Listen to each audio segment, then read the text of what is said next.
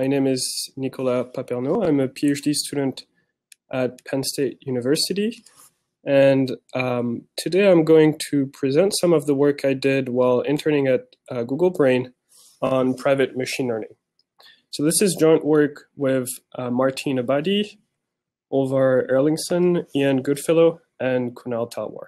So in many applications, for instance, financial or medical applications, performing machine learning involves some data that may be sensitive.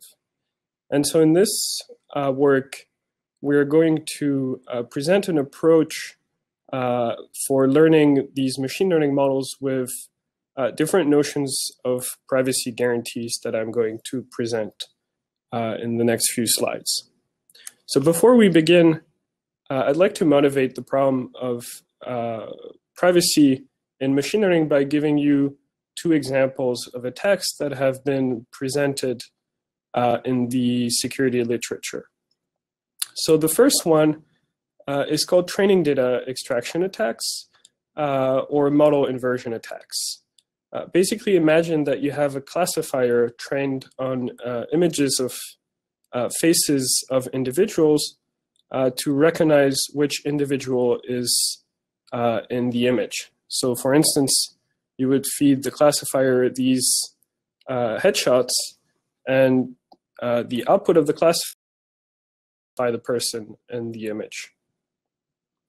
So Fredrickson and al. Showed that with access to the classifier's output probabilities, they were able to reconstruct these images here, which are approximations of the training data that the machine learning classifier saw. So here it's important to note that these approximations are not extracting individual training points, but rather the average representation that the classifier learned for each class, which here corresponds to one individual.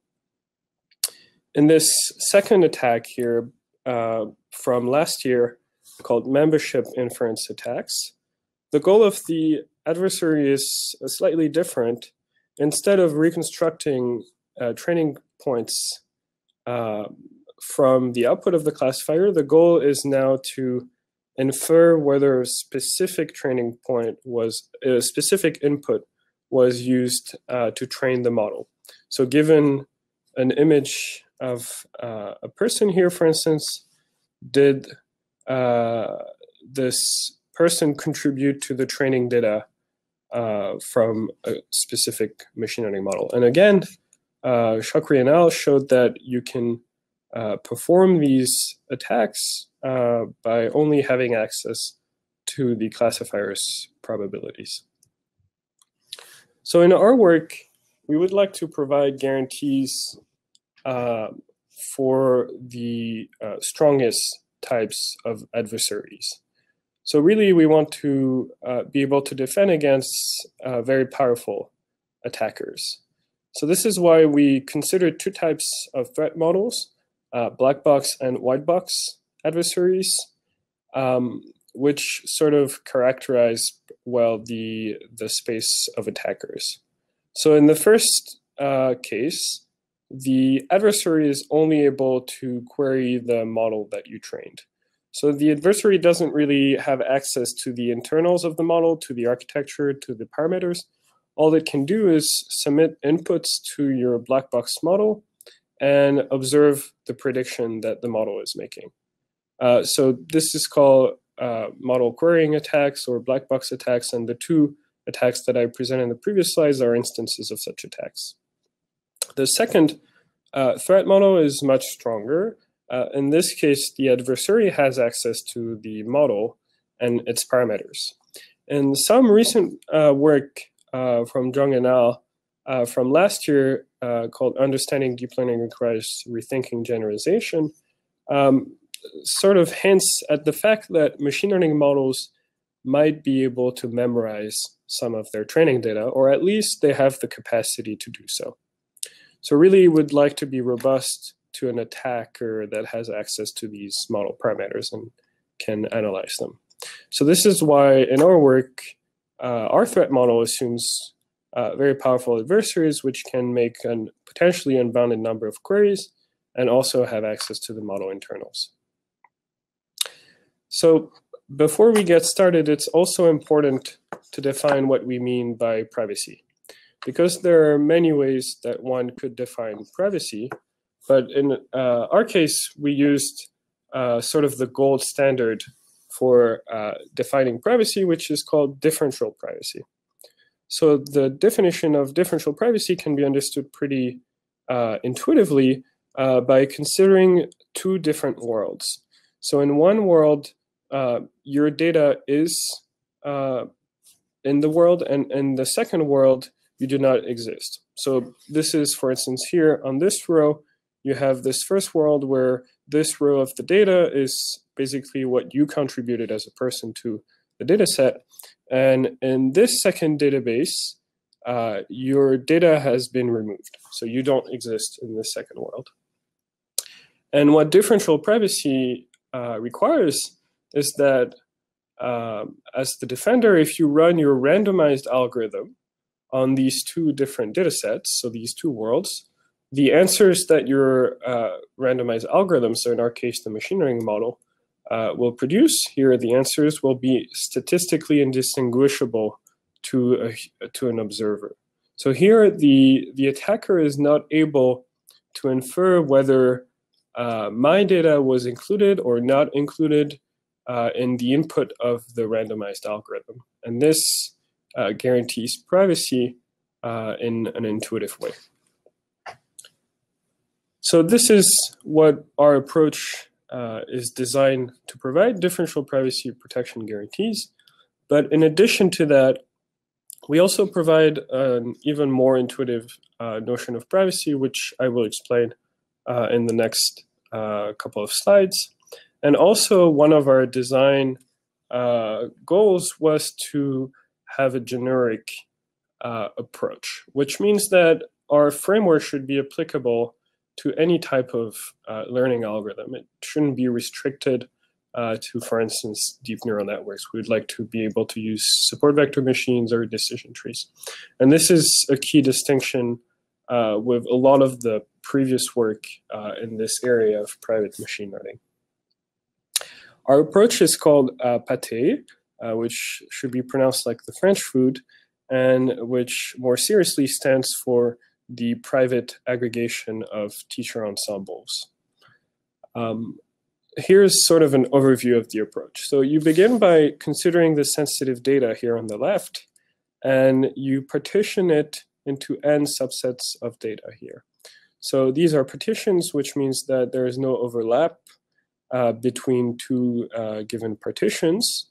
So if my data was included in the sensitive data set here, it would only be, for instance, in partition 2. I would not have any data in the other partitions. And so on each of these partitions here, we're going to train a teacher. And a teacher is basically any machine learning model that we'd like to train on this type of data. And so we just train one different model for each partition. So we have here an ensemble of teachers where each teacher was trained independently on different training data here, a different partition. And really, I'd like to stress that we can use any type of machine learning approach here. So for instance, we could use deep neural networks if we'd like to. And so instead of using these teachers individually, at prediction time at inference, we're going to aggregate their predictions and have them answer collectively. So a very simple strategy that probably comes to mind for a lot of people is basically you consider this set of classes. So remember, we're considering classification problems. So we know we have maybe 6 possible outputs. We just count the number of labels assigned by the teachers in each of these classes. So maybe 10 teachers voted for this class, 20 teachers voted for this class, and so on. And then we would just return the class here that got assigned the maximum number of votes. So this would provide some sort of intuitive notion of privacy, because if the aggregated answer is output, it means that there is a majority of teachers that agreed on the prediction. So you can understand that this prediction did not depend on any specific partitions of data, and so it does not depend on any user that contributed to the sensitive data. However, there are some edge cases where changing the predictions of one teacher might change the outcome of the aggregation mechanism. And so this is this type of scenario here, where instead of having this overwhelming majority here, where one class is clearly, most of the teachers agree on one class, here we have this sort of more complex situation where there are a couple classes that have similar numbers of votes. And so if we output the majority here, for instance, this class, changing a few votes changing, for instance, the predictions of one teacher might change the order of these bars, and maybe instead of this one being bigger, this one is going to be bigger. There is just, by changing one or two votes, you can change the order of the classes, and so this would change the output of the mechanism. So to prevent sort of these edge cases, we have an additional step. Before we take the maximum, we add Laplacian noise to the mechanism. And so this sort of introduces some randomness, which protects the privacy of users when the teachers do not have a strong quorum, when the teachers don't overwhelmingly agree on the same label. And the reason we choose the Laplacian distribution is that it makes analysis easier, because the Laplace distribution is commonly used in the differentially private literature to provide these privacy guarantees. And I'll come back to that later. So here, if we take a step back at our approach, we have this whole mechanism here, which can produce the output of the aggregated teachers is basically a differentially private API. So we can ask questions to the aggregated teacher, and we can return predictions with differential privacy. However, it would be nice if we were able to train a machine learning model, so that instead of producing an API, we would have a machine learning model that we can use to make predictions on the data. So this is sort of the last step of our approach, where we are going to transfer the knowledge from this teacher ensemble into a final student model using some public data. So here the assumption is that the public data is completely unlabeled. And so we have to get some labels for it in order to be able to train this student model. And we're going to basically use it to transfer the knowledge from the teachers by asking the teachers to label some of this public data. And then the student will have access to a training set, which it can use to learn a model. And so there are really two reasons why we'd like to train a student model from the privacy standpoint. So the first is that if we stick to the first part of the mechanism, where we only have the teachers, every time the teachers make a prediction, we pay an additional cost in privacy. So overall, as users make more and more prediction queries, the overall cost in terms of privacy will keep increasing. So at some point, we'll have a tension between utility and privacy. The second reason is that if you remember our threat model, we considered adversaries which are able to access the internals of the models, which means that if the adversary is able to inspect the internals of the teachers, because the teachers saw the training data, they may be able to leak some information about that training data.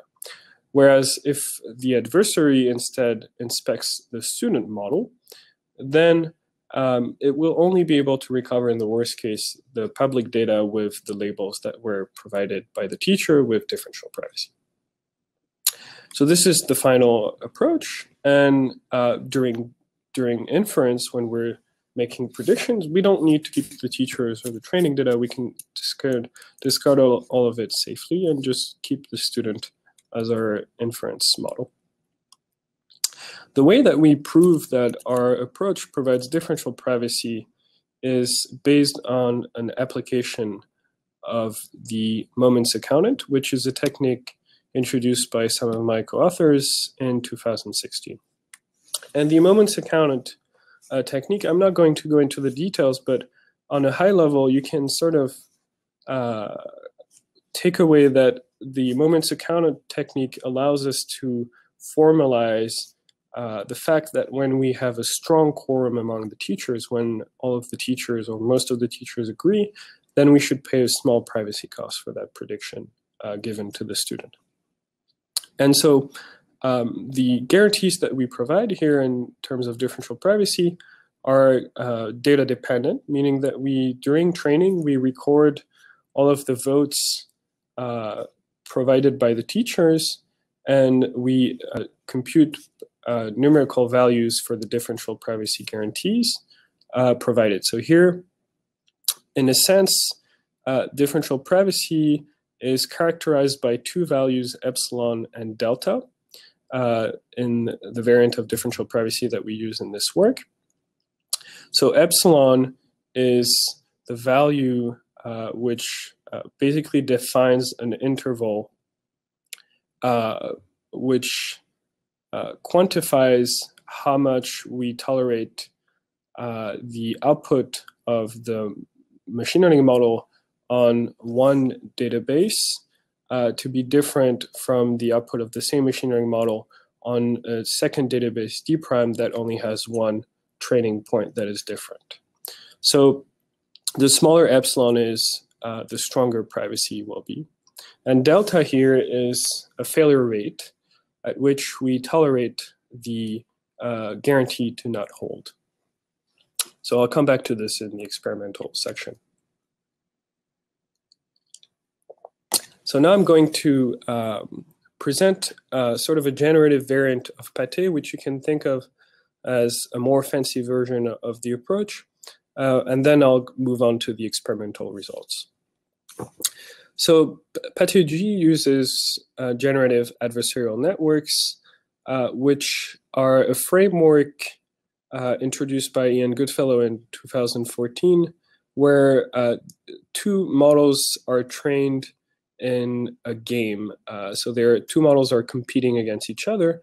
The first model is a generator, so it takes random noise and tries to output inputs that appear to be from the training distribution. And the discriminator is instead trying to distinguish inputs that were produced by the generator from real inputs from the training distribution. In our work, we use a slight variant of this framework adapted for semi-supervised learning introduced by Salimans and al. In 2016, where the discriminator is slightly more complicated. Instead of just trying to distinguish real from fake inputs, when the input is believed to be real, the discriminator also has to provide the correct class for that input. And so this allows us to use it as a classifier. So what we do here is in the PATE framework, we replace the student by the generator and discriminator models. And we train these two models on the public data again, which only a subset of is labeled by the aggregated teacher. And at inference time, we only keep the discriminator because that's the model that can make predictions. So the generator is only used to benefit from the unlabeled data and to help the discriminator to learn from this unlabeled data. So I'm going to finish with an overview of the experimental results that we got in the PATE paper. They were conducted on 4 datasets. The first 2 ones are MNIST and SVHN. They're standard computer vision data sets. And the second category of data sets we considered was from UCI with some census data for the adult data set, where the goal is to predict the income of individuals based on census records.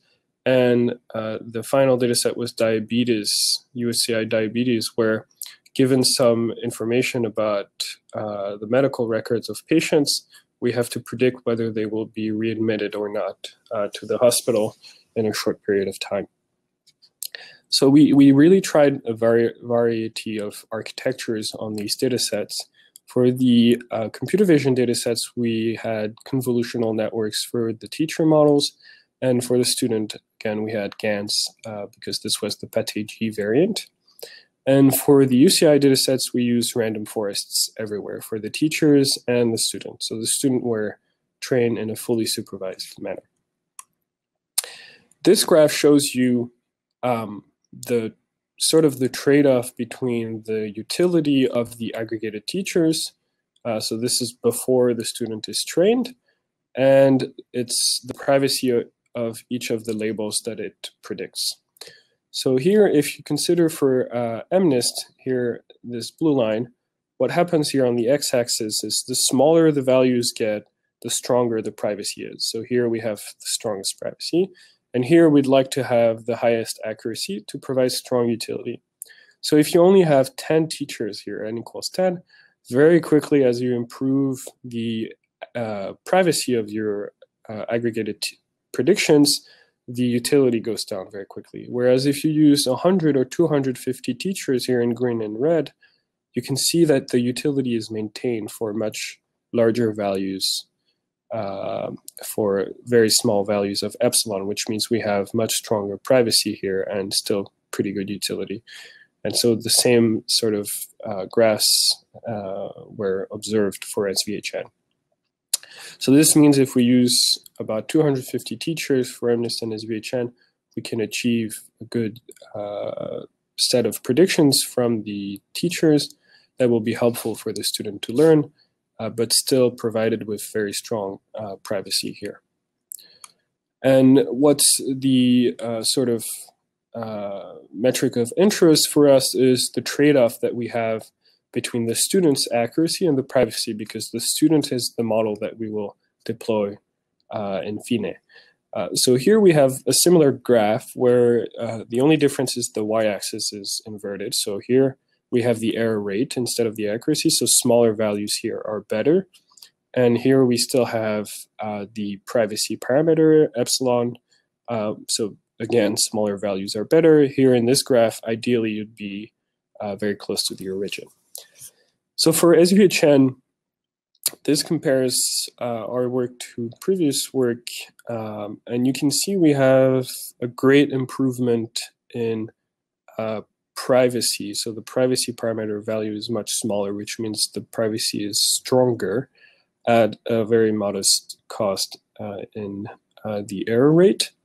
For the adult data set, we have a slight increase in the guarantees provided in terms of privacy, but we have a strong increase in utility. And finally, on MNIST, we increase both the utility here and the privacy horizontally based on previous work. But what was even more interesting, in a sense, is that on the UCI diabetes dataset, we achieve very good privacy guarantees, and the utility of our privacy-preserving student here was larger than the non-private baseline. So here this means that by providing privacy, we increased the performance of the machine learning model, which is very interesting in light of a lot of the discussions that are going on between the connections between generalization and privacy. So it seems that enforcing privacy might be beneficial to generalization. So to conclude, I'd like to stress 3 points. First, our approach is generic, so you can use it with any sort of machine learning technique, including deep neural networks.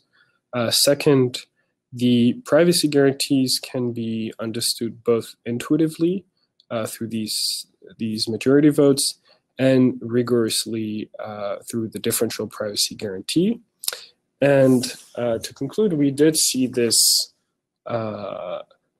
very good trade-offs between utility and privacy for the computer vision datasets, and for the UCI dataset, we even saw a case where the utility was improved with the privacy-preserving techniques. So I'm very excited to see where we can take this work next. So that will be it for today, and I'll take any questions that you may have. So one of the questions is there a way to ensure that the sensitive information is never leaked from the models? So in our case, when we consider the student model, basically we have rigorous, precise guarantees that this model will not leak more information than is allowed by the differential privacy bound. So you can consider the student model as being private in the sense that it will not leak sensitive information. The teacher's model, however, do not have privacy guarantees, but we do not release the teacher models. So another question is, what is the biggest challenge with this type of model? I guess the biggest challenge in this approach is how to most effectively transfer the knowledge of the teachers into the students. So because